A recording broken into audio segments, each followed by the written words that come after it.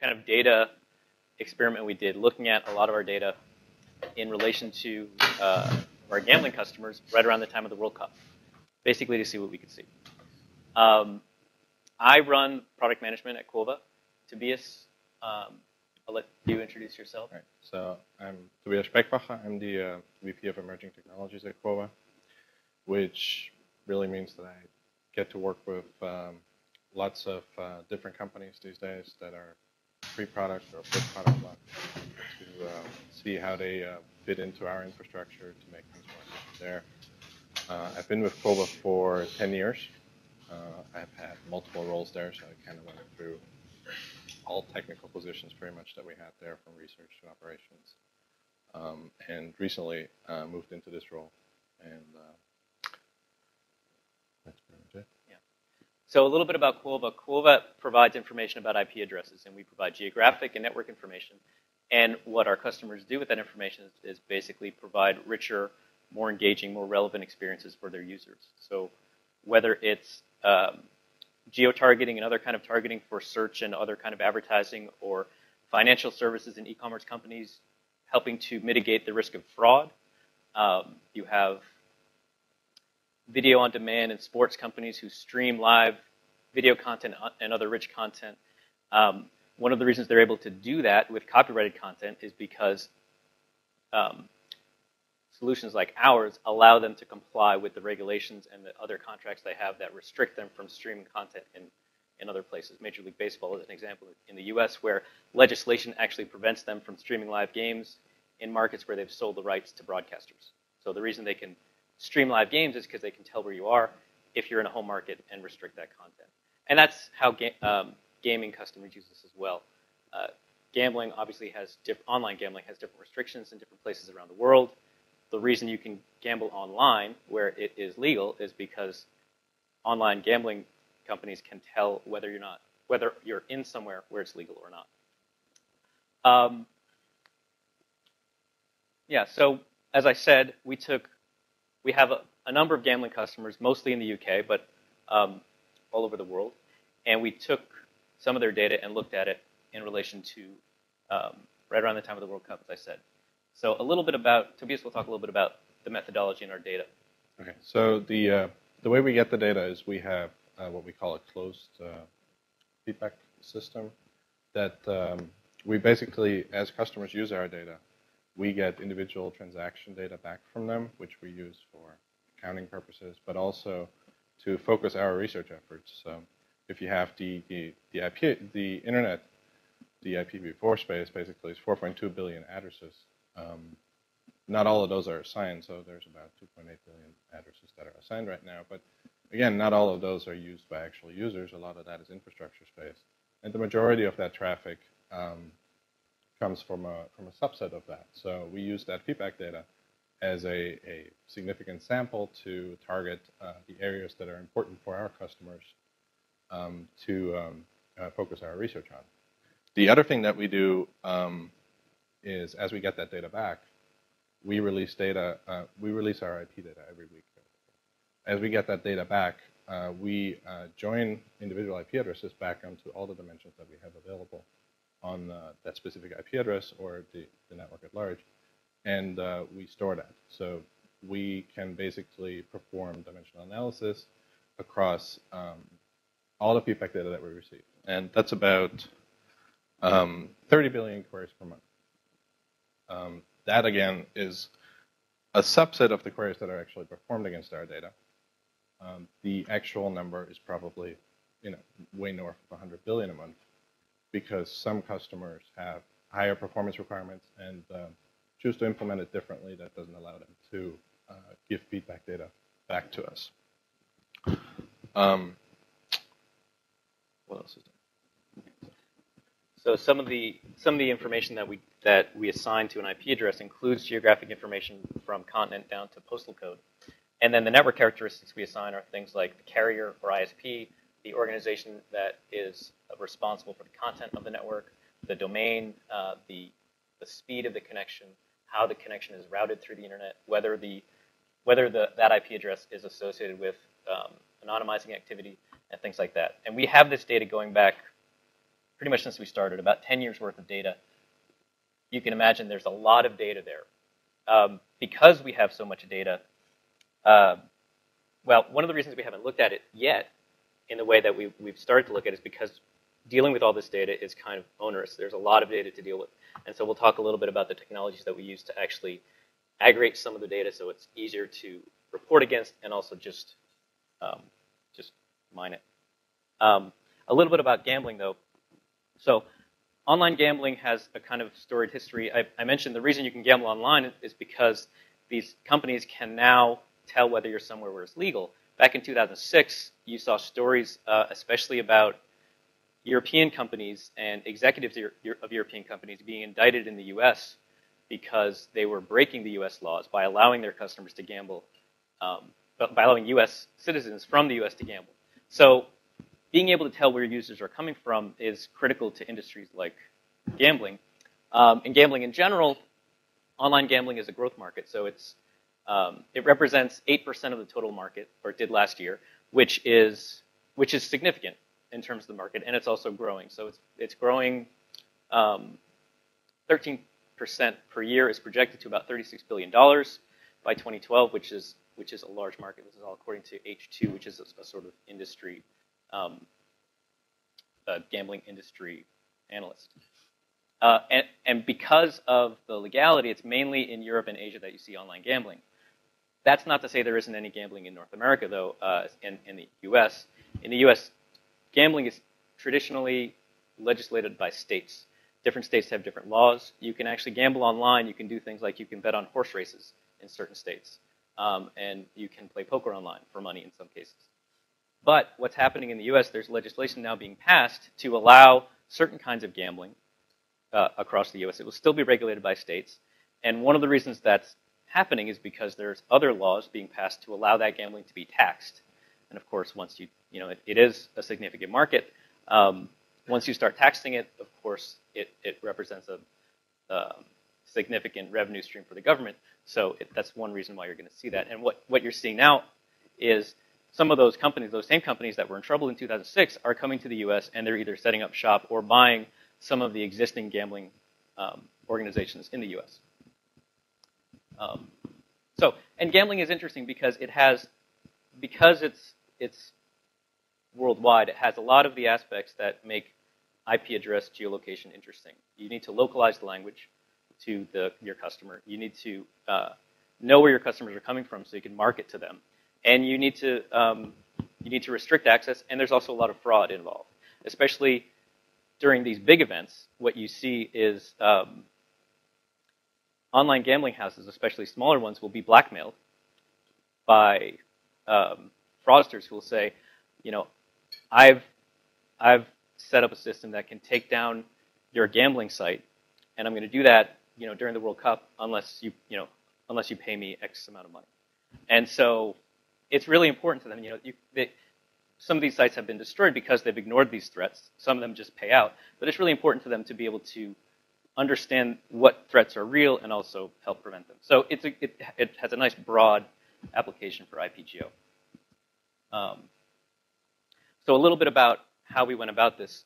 We worked with a design company called Stamen Designs, and they do a lot with really interesting visualizations, and they do a lot with geography. They did the maps for the last Olympics. I think they're doing the 2012 Olympics in London as well.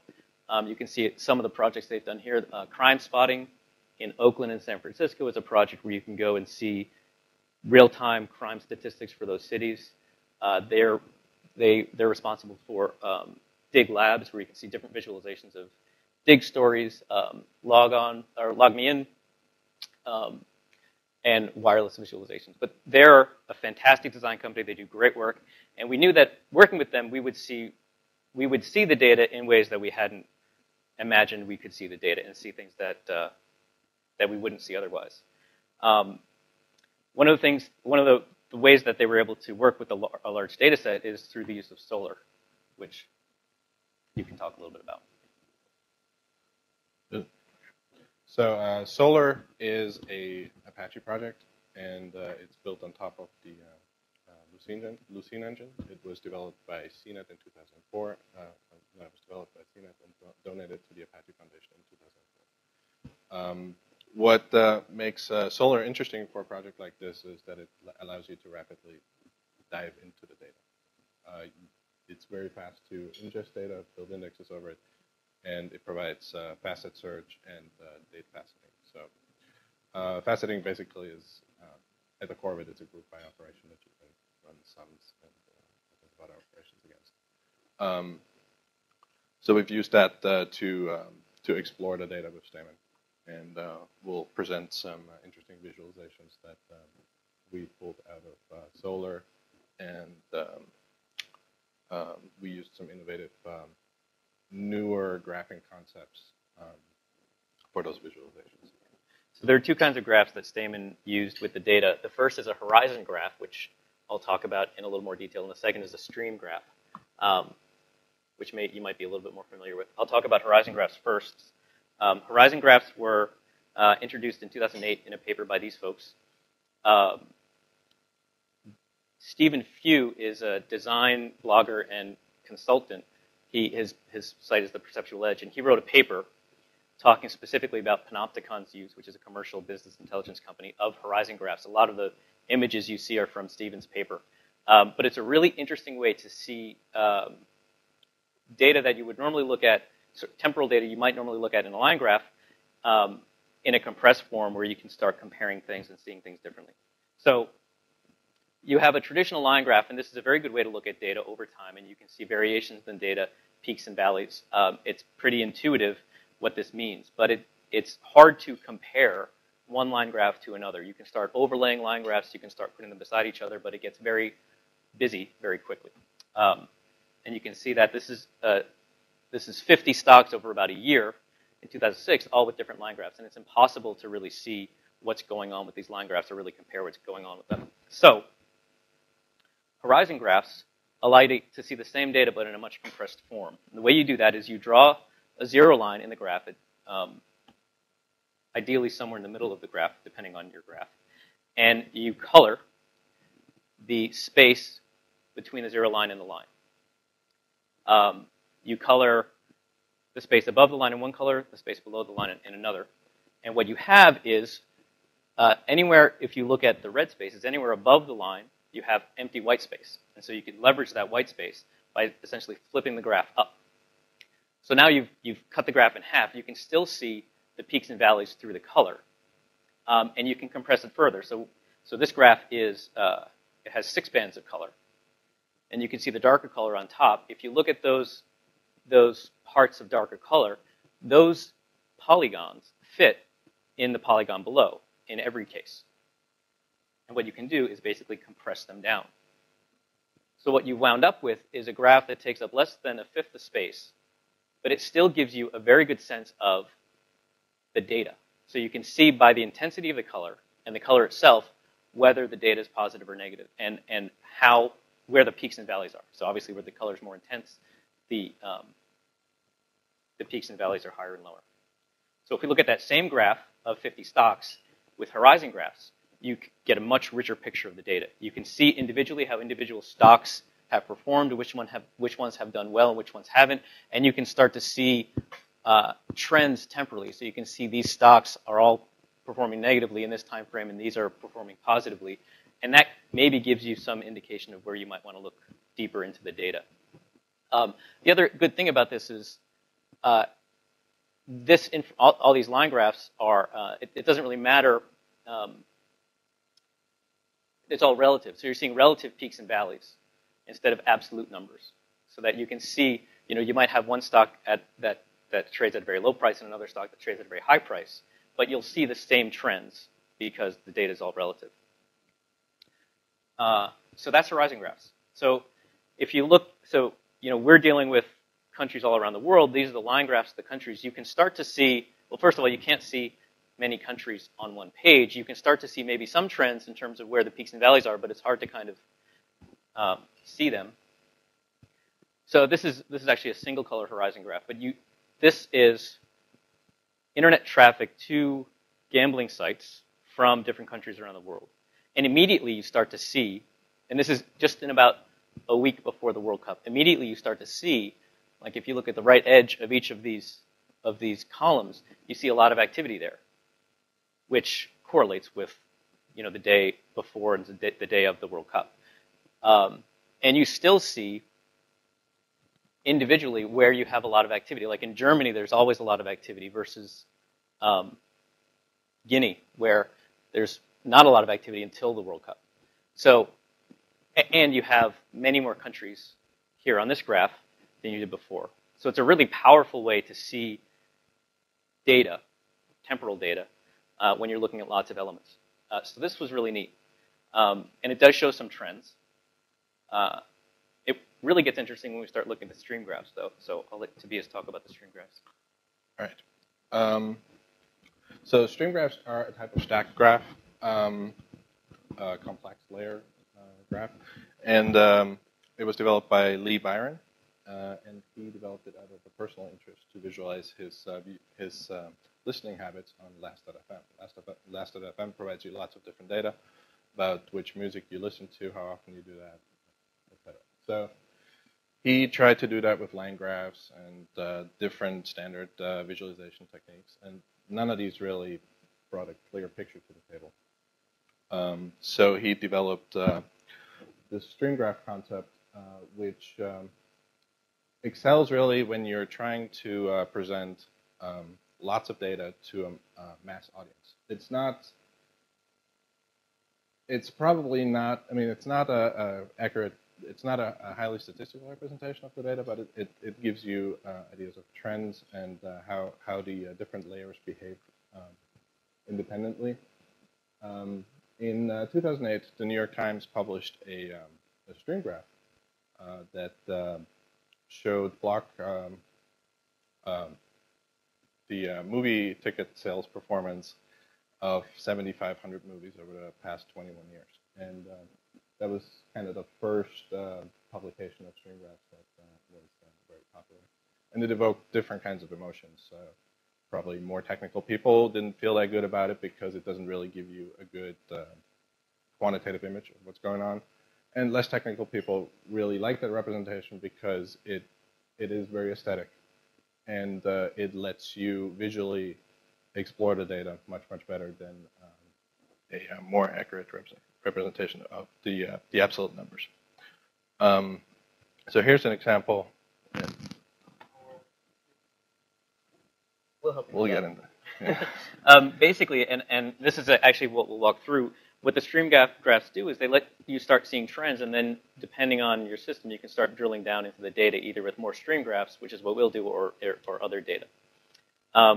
So this graph is worldwide internet traffic to some of our gambling customers from the 5th through the 13th. And of course, the World Cup started on of June of this year, started on the 12th. So what you see is a pretty regular pattern of internet traffic. It's heavily dominated by European countries and the UK, mostly because a lot of our gambling customers are in the UK, but also they have a pretty good gambling culture there, online gambling culture anyway. And you see there's a lot of activity during the day. It drops off at night, comes back during the day. You see activity on Saturday, and then more activity than the other days of the week. But it's pretty regular until the day before the World Cup, where you see it spike and then continue to stay high. So this is interesting. It is dominated by the UK and Europe. So what we're going to do is drill down into different continents and different countries, and then eventually different network characteristics of the data to see other trends. And you can see little examples of little anomalies in here, but once you start drilling down, they become a little bit more apparent.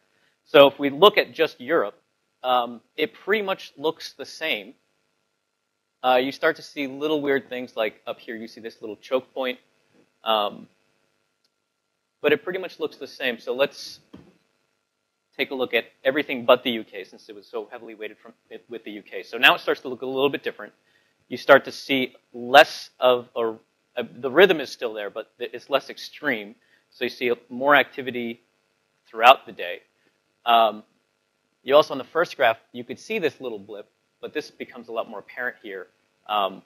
Friday morning, there's something going on. And you see that's this red band in the middle which is associated with the U.S. So there's something going on there. But you also see different countries behaving differently. So the blue up here, right above, is the Netherlands. And they have a very regular rhythm of activity during the day and not much at night, versus some place like Denmark, which is down here, which has pretty regular activity throughout the day. And then you also have like this green up here is Singapore, where there's not a lot of activity at all in the week before the World Cup, and then it really just blows up. So if we look at Asia, yeah? I'm sorry, but what's the difference between what goes up and what goes down? I don't understand this graph. That's a good question. I'm glad you asked. Because it's very important to understand it. So the size, it's like a stacked graph. So the size of the color is more traffic, more queries. And what this data represents is IP address queries from these companies. It doesn't necessarily mean that people are gambling. So someone could be coming from the US and hit the site and be denied. So my question really is, what is the zero and why is it different from a graph that is flat at the bottom? So typically when you use stack graphs, you have a couple issues. So first of all, if you use lots of time series, series that don't contribute that much data kind of disappear in the graph visually. So the other issue is if you have two series of equal vertical height, but with different sloping, one of the two tends to disappear visually. So this methodology really is to visually pull those out and not make them disappear and stand apart. So it's not so much like I need to know exactly the slope, but I want to know what the movement of the individual layers is.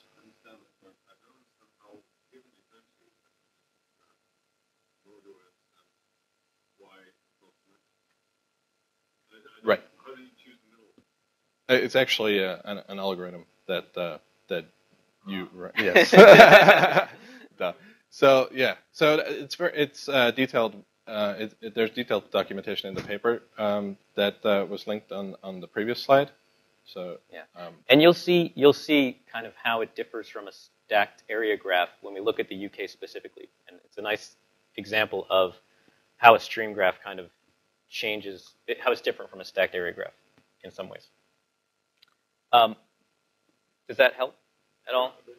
I mean, basically, what you're seeing here, what you're looking for are trends. And in some cases, it gives you some answers, but in more cases, it just raises additional questions that you may or may not be able to answer with a stream graph. So we're looking at Asia. So Asia looks a little bit similar to Europe, except that you don't have that big spike on Saturday because for the customers that we're seeing this traffic, Asia isn't as much of a gambling culture traditionally, but you do see them coming to these gambling sites during the World Cup, before and during the World Cup. So, and again, you get a much better view here of the impact of Singapore and their big traffic, which is represented in the middle here, where it just kind of explodes. So this gives you an idea of gambling patterns in Asia. If we look at the US, where you saw that kind of weird spike, well, this is North America, but this is, instead of by country, we did it by organization because it actually gets very interesting. So if you look at the immediate thing that you might notice here is that regular rhythm is gone. It's a pretty straight graph for the most part. You have these blips, which I'll talk about in a second, but even in the bands, there isn't a regular pulse of activity. So when you look at the actual organizations, it's hard for you to read that, but red is Google. So either your counterparts in Mountain View are staying up all night gambling every day, or there's something else going on. You start looking at the other organizations like Microsoft and Yahoo, and you realize what these are bots that are indexing the site. So that all of a sudden makes sense, where before you might have seen a lot of traffic from North America through the sites and not been able to explain it because really you go to a site once, you get denied, and that you don't try again. This is much more understandable. These kind of anomalies are weird. This one on this side was Comcast cable in San Rafael, California. And so there was just a bunch of activity on Saturday. I don't know why. I don't know. I mean, we can look at further and we can say, okay, which sites were they going to? What IP addresses were they? Is it many IP addresses or single IP addresses? But it's something to look into. It could be completely legitimate or it could be illegitimate. It could be someone probing the site before an attack. It could be someone probing the site for legitimate reasons. It could be the site itself running some test. You see the same thing here. This one's in Phoenix from a publishing company. Again, very odd to see that level of traffic the day before the World Cup, but it could be, again, legitimate or illegitimate, and certainly it's strange. You also see that choke point that I mentioned earlier much more pronounced here. And you see that on all the graphs, and that could be an attack. Maybe the servers went down because of an attack, or maybe they went down because they crashed, or maybe some of these sites took their servers down for maintenance. It happens to be during, I mean, it's a bad maintenance window, and then it's in the middle of the World Cup. But if something bad was happening and they had to take the site down, then it makes sense probably to do it when traffic was low anyway. So that's probably what it is. But it's interesting looking at these graphs and kind of coming up with theories for this. And then as a customer of the data, you would be looking at this. As an industry, it's interesting to think about what's happening in the industry. Yeah.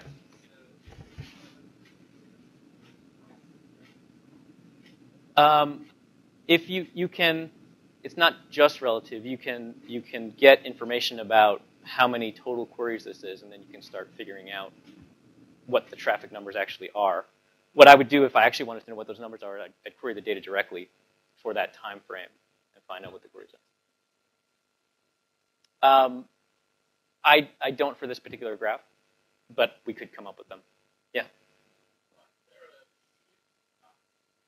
So that's the way that the graph works. It tries to, and maybe you can explain it better, Tobias, but it tries to kind of equalize the data. And you'll see this in some other graphs where there's less data, that the graph shifts more.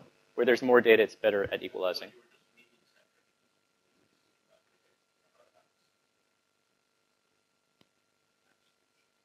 Yeah. Right. Right. And I don't know exactly what the graphing software is doing there, but it's basically an artifact of the graph. Next one. Yeah.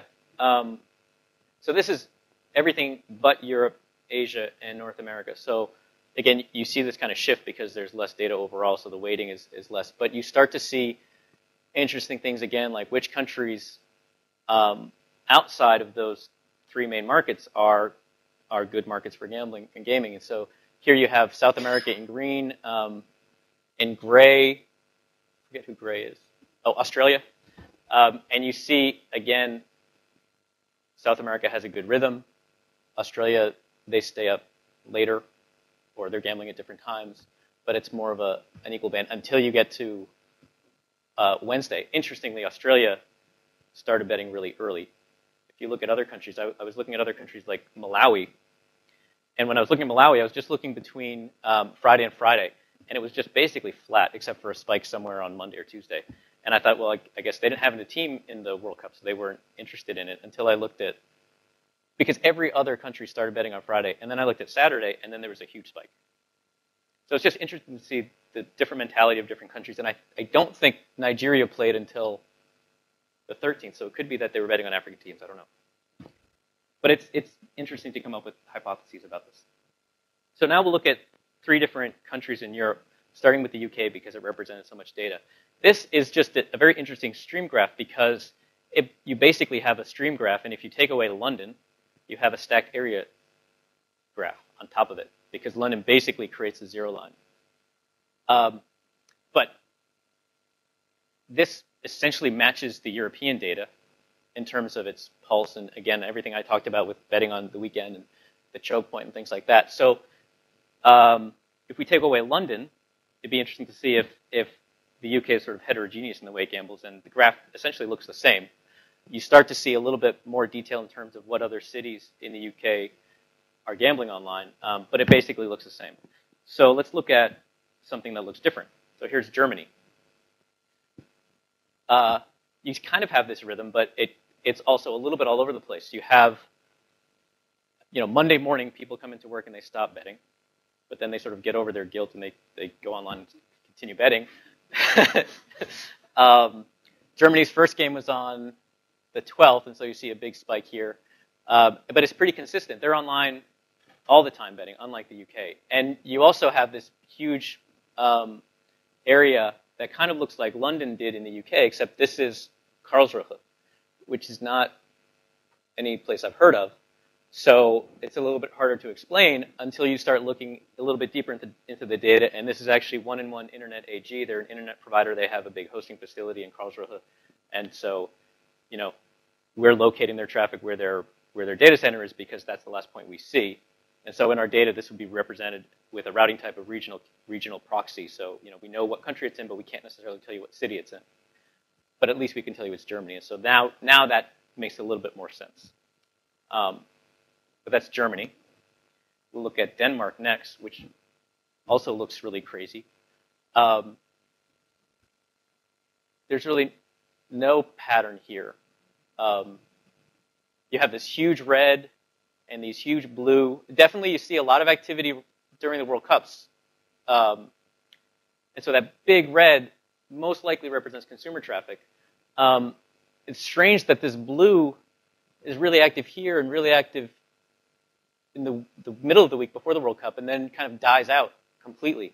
When you look at the organization behind these, that blue is basically a website that reports odds for games, and it refers traffic to gambling houses.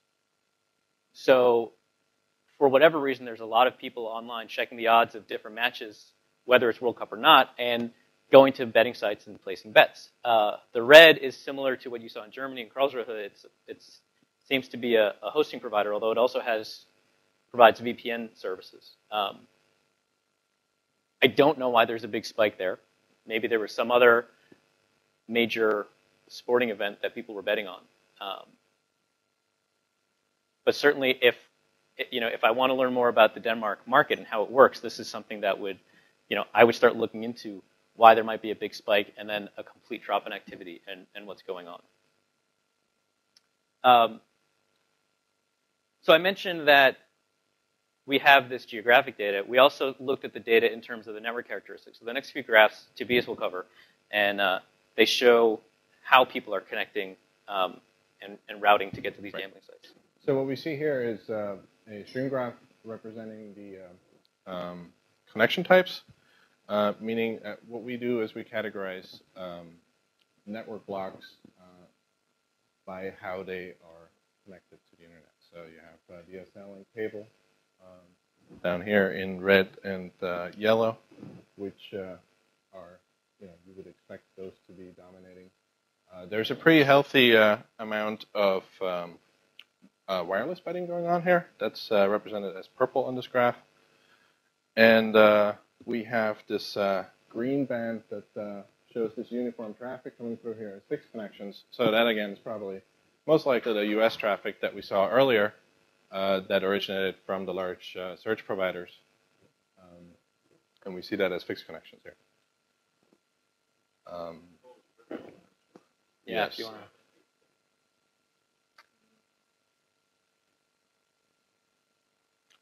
All right. So, as I said, there was a pretty healthy amount of mobile betting going on. And so now we're segmenting the data by mobile providers. And since most of the traffic came from the UK, we see T-Mobile UK and Hutchison 3G being the dominant providers here. So this is kind of interesting. If to slice data like that, it's interesting to understand which providers users are with. You can use that for marketing or target ads. So just the fact that it's that you actually are able to identify that it's coming from a mobile carrier helps you in a sense, because you know the user's mobile, so whatever IP geolocation tells you is probably something that you should not rely 100% on, but you can use confidence factors and other data points that we give our customers to understand these circumstances. So there was also a segment of dial-up users And that was actually kind of surprising because it was a decent percentage of the overall traffic. And again, the UK is dominating the traffic there. There's some US traffic there. Japan. Yeah, Japan. Tanzania. And then there's lots of developing countries on there, which apparently still use modems. Anonymizers. So when you're operating a gambling site, you want to make sure that your customers are not circumventing your IP geolocation solution. And typically they'll try to do that by connecting through a proxy server that provides a certain level of anonymity. If you're trying to gamble with a UK provider, what better proxy to use than one in the UK? And that's basically what we see here. Maybe I can say a word about Yeah. anonymizing the data. So the way that Quova identifies anonymizers, we identify anonymizers by specific IP address and activity we see. We also, because we provide our data as network blocks, we also identify network blocks that have anonymizing activity in them. So a lot of this activity is probably not anonymizer activity, but is in a network block where we've seen anonymizer activity. Certainly, so I wouldn't expect that every transaction that you see here is associated with someone using a proxy. But you can see that the graph certainly gets wider as it moves to the right, which is what you'd expect during a big event, that you'd see more anonymizer activity at these sites. And as Tobias said, more in the UK because they're trying to reach sites that are in the UK. Right. So basically what we flag is bad neighborhoods. So like the crime spotting data, if you look at it, this is a network block that had some suspicious activity going on in the past or recently. So you should be cautious in dealing with that type of traffic. And so now we segmented the anonymizer population by carriers, and it's not very surprising that most of these anonymizers are actually with hosting providers. So they're probably not systems that are actively being used by actual users, unless the sysadmin is betting from some customer's box, I guess. And these can be compromised machines or hosts that people have set up specifically for this? Yeah. So someone might get a cloud instance or whatever, set up Squid. Or the other possibility is just that boxes get rooted and people install proxy software on it. And the significance of this information is that when you're trying to prevent fraud, when you're looking at traffic coming into your site, the more things you can correlate with, the better your prediction capabilities are. So if you can correlate, if you know that certain carriers or certain organizations or certain countries or certain connection types correlate better with known fraud, then knowing all that data when traffic is coming in lets you treat those connections differently than you would otherwise. And that's what the financial institutions do. That's what e-commerce sites do. That's what gambling houses do. And that's why it's important to have this information. So, it was a pretty brief look at a very small part of our data. We're just starting looking at this data. We're just starting looking at different ways to visualize the data. What we'd like to do is make a lot of this information public, because the more people looking at it, the more interesting things we'll find in the data. As people start looking at the data, I expect that we'll see more trends in the data, and that we can start to use a lot of this usage data to do things like predict events, predict and prevent fraud, look at marketing trends.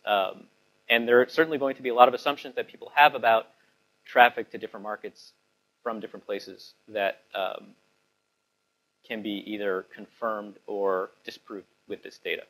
So we're excited about this. We're going to continue looking at it. Like I said, hopefully we'll make this data public pretty soon. And that's it. Any questions? Thank you.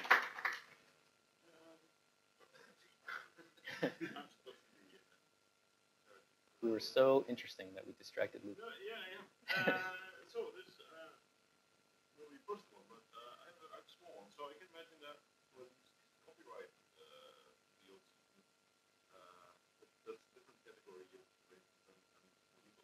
Yeah. So no matter how you get your data, irrespective of how you get it, you're never going to be 100% accurate.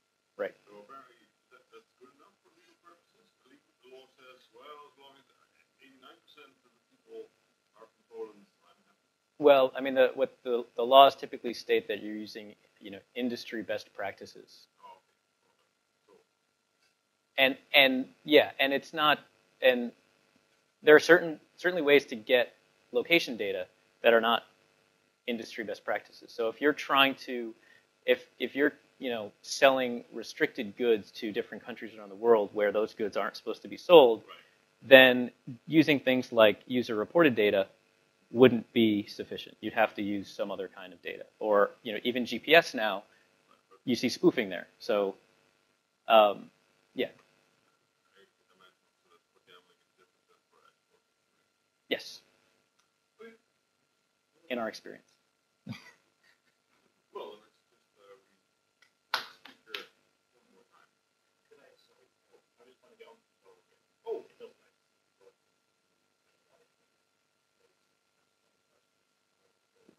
Yeah. Sure. So, one question was, talking about business data in public, do you have any idea about what kind of visualization interface you're using to static graphs? Do you have any idea about how you might expect to store this data to get them? Yeah, so let me ask, I'll repeat the question because I don't know if the questions are coming through in the recording, but the question is, when we put this data out in the public, do we know what kind of visualizations and graphs will allow, whether they'll be static or dynamic and things like that? If you want to take that. Sure. So certainly our goal is to enable lots of people to explore the data. So static graphs are not going to be very suitable for that. Obviously, we'll have to provide some level of pre-aggregation to protect the innocent customers. We can provide dimensionally aggregated data and let people slice and dice those data sets however they want. So that's the plan.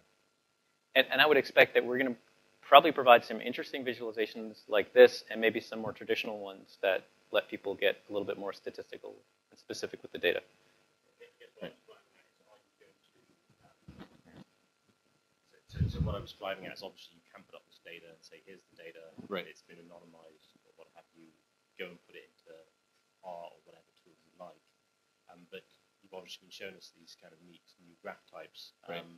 Are you going to provide some kind of interface where people will actually be able to navigate those specific graph types? That's our plan. I would expect we're not going to, well, at least in the first instance, the first exploration will be through different graph types rather than just access the data directly. Although we might, depending on how we can aggregate and anonymize the data, make the data directly available. And my second question was, with the stream graphs, have you done any kind of cross-dimensional analysis of that, where you're actually using it to try and spot correlation between trends in two different dimensions or two different metrics? It's interesting. Like, we've done that with multiple stream graphs. Like I was talking about looking at a specific city that shows weird activity and then looking at different dimensions of that. But that's by running different, running different stream graphs. And it's actually been very interesting for us to see certain things about our data that weren't completely evident to us before. But I don't know what the stream graph's capability are to look at multiple dimensions in the same graph, if that's what you're asking. That kind of thing, multiple vectors, or just being able in some way to easily compare correlations. Yeah. I mean, what we wound up doing a lot, I mean, Tobias and I we basically spent a long time just creating interesting graphs, and you wind up creating graphs on specific metrics and excluding specific things to get to the answer you're looking for. So you look at interesting things like routing types against cities, against carriers and organizations until something starts to make sense.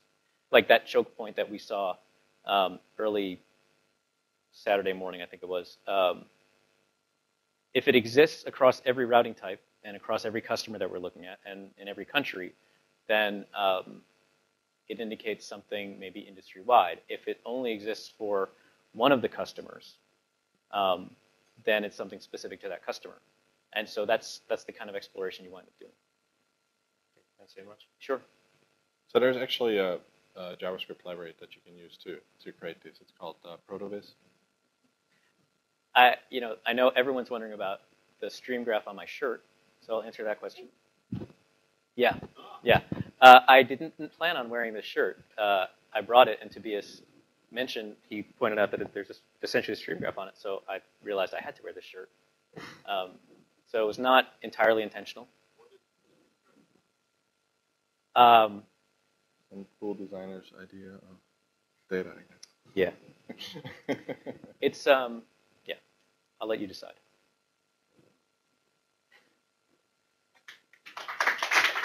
Thank you.